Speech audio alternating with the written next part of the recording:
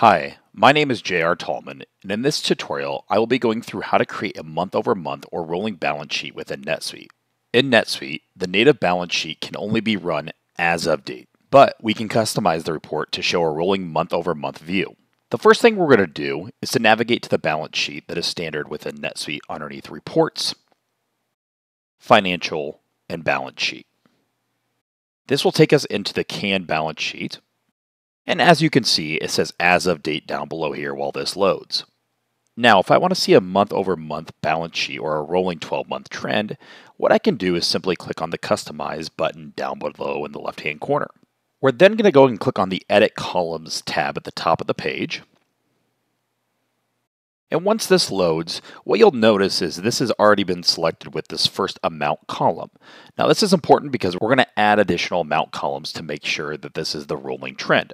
Now for this example, I'm going to go ahead and put 3 months in this tutorial, but you can put as many months as you wish. Now I'm going to start with December 2024 in this amount column. So what I'm going to do is I'm going to label this amount column to be December 2024. All right, once I label this as December 2024, the important pieces are going to be down below to the right-hand corner where it says alternate period range type. I'm going to simply use the drop-down here, and I'm going to change this to be relative to today's date. Now, once that's selected, the next field is going to be the cumulative value. Now, if I want to see a rolling 12-month trend and I want the actual balance sheet as of that date with the cumulative value up to that date, I would simply just keep this box checked. If I want to just see the activity within this month, in this case, December 2024, you would just go ahead and uncheck this, and this will show just the balance sheet number that made up that within that period. So I'm going to keep this unchecked for my particular example here. But again, you could go ahead and check this if you do want to see it month over month, and it is the cumulative value.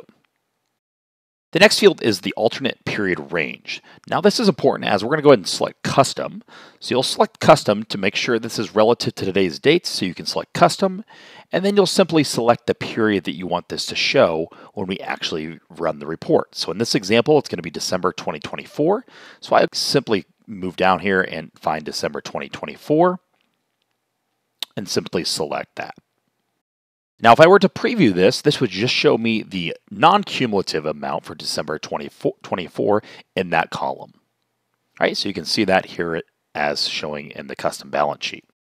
I'm simply going to go to Return to Customization, and I'm going to go to the left-hand side underneath the Edit Columns and add another amount field. Right, so if I click on the amount, that will add this as an additional column here. So in this example, I'm going to go put January 2025. I'm going to add the grand total. The default one automatically adds it, so I'm going to click Add Grand Total. And I'm going to do the same thing that I did for December 2024, but in this case, I'm going to go ahead and put it for January 2025.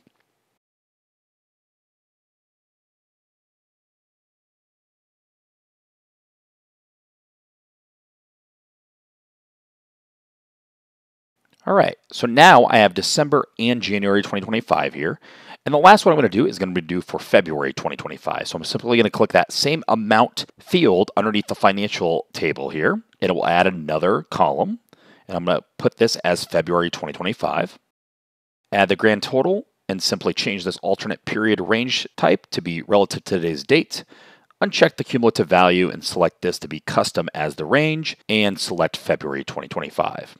All right, so right now I have December, January, and February listed here. And if I go ahead and preview this, this will show me my rolling balance sheet, non-cumulative values, what makes up the activity within the particular period. And you can see that here, December, January, and February. Now, you might be asking yourself, you can see at the top here, it says December 2024, basically twice, right? That the names are listed twice. So a trick to get that just to be listed once is you can return to customization here once you're finished, I would recommend, and simply click on each of these headers and change the column label to be just a space. So you can clear that out and just put a space, tab over that, and do that for each one of these.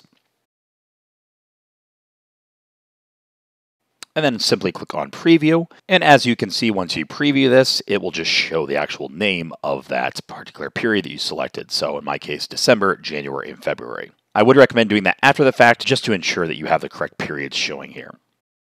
Now, if you go to return to customization, like I mentioned, you can do the cumulative value if you want. So if you select the cumulative value, you don't need to select all these periods, by the way. You just need to select the actual period you're working with, and it will add the cumulative value up to that date. And you can see as of February 2025 now is listed. Once this looks good, you can simply just give this a name and save, and you will find your report underneath Reports, Saved Reports, and All Saved Reports. So again, just give it a name, save it, and you will find it there. Otherwise, you can go and use the global search up the top here and find the report later on. This concludes the tutorial on how to create a rolling balance sheet within NetSuite. Please like, subscribe, and comment if you have any additional questions. Thank you.